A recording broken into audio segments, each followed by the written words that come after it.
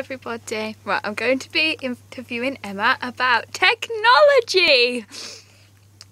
If she gets off her phone. Sorry. Technology. Right, what was your first memory of using technology at home? On the internet. Oh, On North Pole at Christmas, talking to Santa.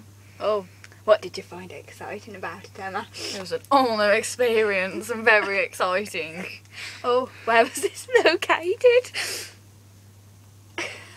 On the computer in my house, in the living room, behind the door, and about a metre away from my TV. If you wanted to talk privately, how would you do that? Send a text message. Ooh. It is private and I don't know what that says. You can And you can delete it afterwards. Awkward. Where would you keep a diary? Under my bed. In a locked cabinet. How does it differ from today? Well, how's that? It doesn't, to be honest. In your opinion, has technology changed a lot? Yes, because computers used to be like this big. And they're like this big. They used to be the size of my mum.